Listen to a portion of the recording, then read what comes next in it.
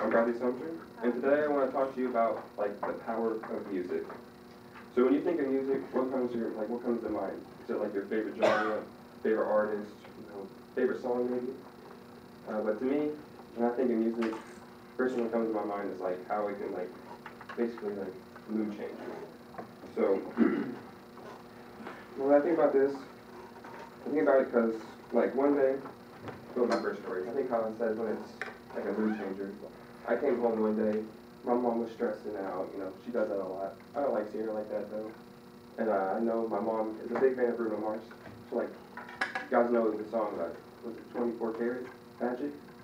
She loves that song, right? And so I think that song is a good example here because one day, like I said, she was stressing, I came home, and so I went in my room, got my speaker, put on Spotify, put that song on, and when I was sitting there listening to it, I saw her whole mood change. She went from stressing out so much, was sitting there, basically on the verge of crying, stressing out so much. And then I saw that her mood change to she was glowing, she was happy, dancing, singing along.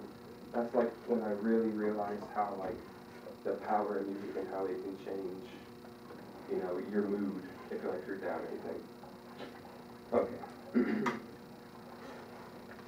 So now I want to read you some statistics.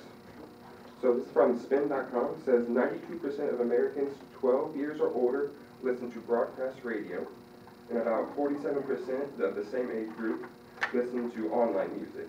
That's about 124 million people, and that's all in 1 month. Now, this part, I want to talk about something a little darker now in this part.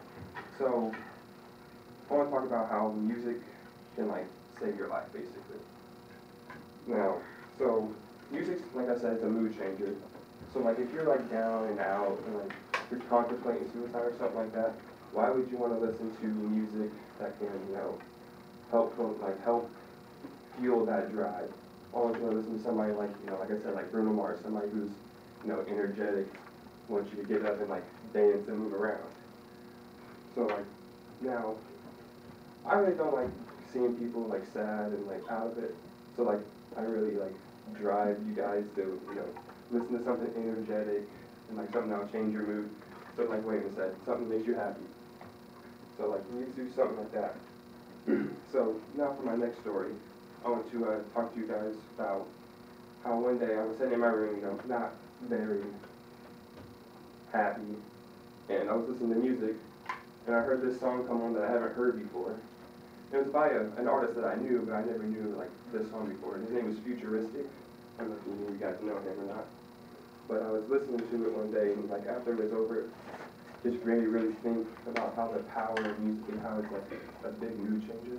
So I'm going to play you a part of that song that really helps drive this part.